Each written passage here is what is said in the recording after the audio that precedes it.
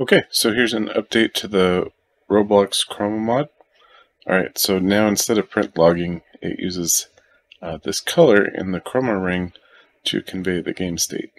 And also there's this companion app that captures the screen and reads the color that's in this spot here. So, first step, you run the Roblox companion app, and then you select one of your monitors here, and it'll go between the different monitors, and you find whichever one is running Roblox here. So probably that one.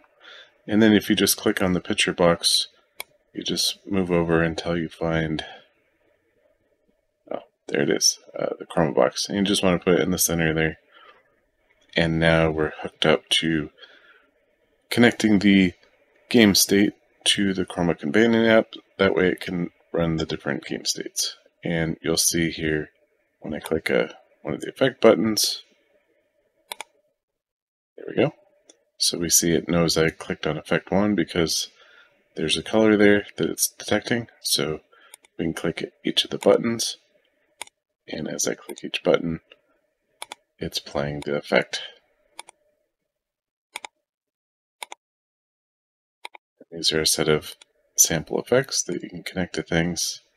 All of these were made with the Web Chroma editor, and that's a free tool. So developers can create any kind of effect you want to make. Okay, but you can see as I click, it's playing different effects. And then you can connect these to your game states.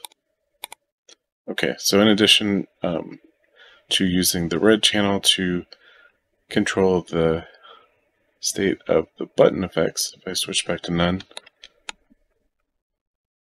the green channel is also connected to the player state. So when I move around or jump,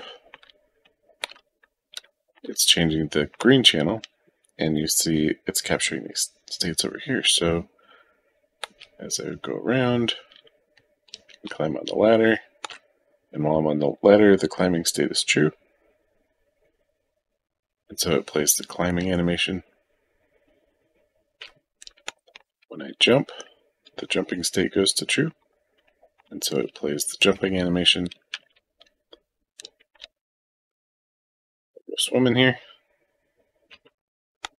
You can see it's playing the water animation. So there's 8 bits per channel. So with 24-bit color, you could have 24 different independent effects that you're switching between.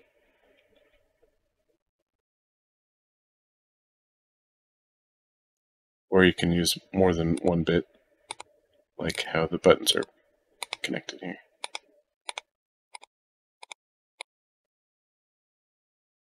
Okay, so that's a quick overview, and thanks for watching.